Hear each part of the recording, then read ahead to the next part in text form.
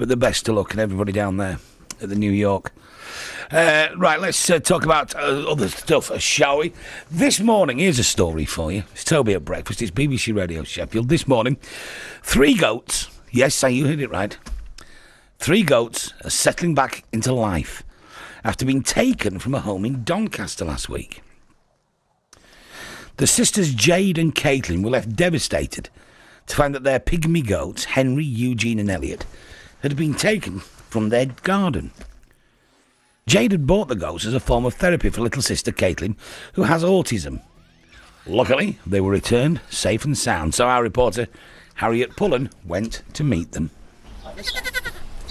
So I'm in the garden with sisters Jade and Caitlin and their 3 insanely cute pygmy goats. This one's Eugene, and he's definitely the leader of them all. This one's Henry, and he's the naughtiest. I came out at 3 a.m. the other night because he was trying to knock the bench over after Elliot got stuck in front of it. And this is Elliot. This one's actually mine. I got Elliot again. It was Jade's idea to get the goats as a therapeutic tool for her younger sister Caitlin, who has autism. At the moment she's quite a recluse, so it was kind of to get her out away from her iPad and actually interact with people and give her something to talk about, be passionate about. She doesn't shut up about the goats, constantly sends people pictures of that. They'll reply back and say, OK, that's enough. Last week, their world was turned upside down when all 3 goats were taken from the garden. I get up at 6 for work and I come out and feed them first thing, and usually they're shouting at me by then and it's a race to feed them so they don't wake everyone up with no noise. I came in, went into their house and it was just empty. There were no goats, nothing. And she came in and said the goats were gone. The boys are gone, the boys have been taken. And I thought she was joking. Then when I was on the phone I was like, I've got to be dreaming this, there's no way this has actually happened. I didn't know what had happened to him. I didn't know what to do because I love them so much. I don't think I've got this attached to an animal before. Always get a handful and feed them if you want to as well. But they're very, very pushy with it, as you can see. So getting them back, they're back here, they're happy. Oh. How does that make you both feel? I didn't think we were getting them back. Did you? No. I kept saying to Mum and Dad, you know, we're not going to get them back, are we? I kept saying you don't have to sugarcoat it. I know there's no way we're getting them back. This kind of thing is only a miracle if you get an animal back. But I didn't believe it when someone said that they got them, and it was just amazing. Well, Jade joins us on the phone now. Good morning, Jade. Good morning. It must have been terrible when you realised that they're gone. How did Caitlin deal with it? Not very well. So basically I went inside the house and said the boys have gone. And straight away Caitlin was up, which isn't normal for Kate. She takes a while to come round. She was straight on the phone to her mum and dad. She was absolutely breaking her heart. She didn't know what to do. And then you found them. They came back. Yes, they did. It was a miracle. I honestly didn't think we would see them again. So what happened? So basically I got a phone call off a unknown number saying my brother's found your goats tied up. I've got them here. Is there a reward? And straight away I said, yeah, £100. So he hung up, called back and said, that's not enough. I want 250. Right.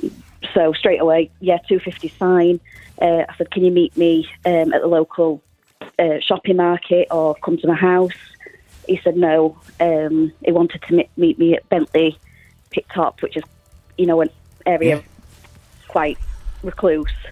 And he said, I'll see you there in 20 minutes. So it was just a race to get to the cash machine, get the cash, and just go and swap it all over. I mean, that sounds very iffy, doesn't it? Have you reported it, Jade? Yes, the police are aware. Yeah. But you know what? I'll leave that there then. If the bobbies are involved, let's not talk about that. Let's talk, because I think that might be a story we come back to. Let's talk about Caitlin, because I'm really interested in the fact that the dealing with animals, it opens her up. It makes her much more accessible. Yeah, it does. So basically, like I say, she's got a lot of social anxiety. Going out's a big issue. She'd much rather just stay inside, not have to interact. But for the goats, yesterday she spent most of the day outside, not even batting an eyelid. If I say to her, we need to go and get hay, for the goat. She's Yeah. like, yep, fine, I'll go. So it's just getting her out, even if it's just for that half an hour to go and grab a bale of hay. It's progress. It's baby steps. It's getting there. And that's the way, isn't it? It's just finding a way that you can engage people, and that's the kind of help that some people need. I'm just looking here. Actually, I've just been told you've not only got 3 goats, have you? No. Are you a farmer, Jade?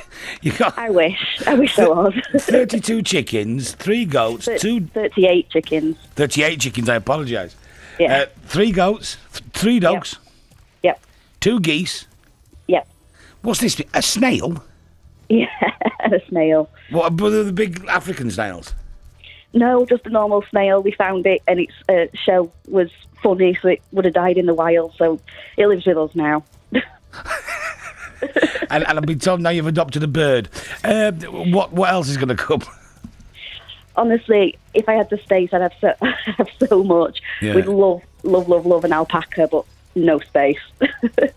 And does Caitlin take responsibility for all the animals? No, she's never responded to an animal like the goat. Wow. I wanted to go down a dog route for her, but with 3 dogs. Yeah. You know, it was kind of already there. She's not had one from a puppy, so to speak. She's had Maggie for a puppy for a couple of months, but then I moved away with her. So I kind of wanted to go down the dog route, but obviously no dogs because it's 3 already. And I was looking into it, and goats were the fan animal of dogs. No, we've got 3 dogs. Any more than that, you are not the leader of that pack anymore. I can assure you. No. I don't fancy another one. Well, listen, I'm really pleased that she's got them back. I think that's fantastic news. Yeah, it's fantastic. I mean, it's heartbreaking. There's a lady in West Yorkshire. She's got 7 missing. I mean, I posted on my Facebook wall for people to share that. She's still not got them back, and that's 7. Why then? I suppose they're easier to pinch because they stay outside. Yeah, I guess so, and they can turn them around quick. I guess they've not got the fear of microchips with dogs. It's very rare that people get the goats microchipped. It's not something that's done, but luckily I'm getting mine done on Friday. So yeah, good. And the best of luck with all the with anything else that they're looking into. Jade, thanks ever so much indeed for talking to us this morning. That's Jade Marsh there. Who did that then? Who's going around pinching people's goats? I mean, that's just ridiculous. You listen to Caitlin and how much she enjoys working with those goats. You know, people really don't think about the consequences of their actions, do they? Toby Foster at breakfast on BBC Radio Sheffield.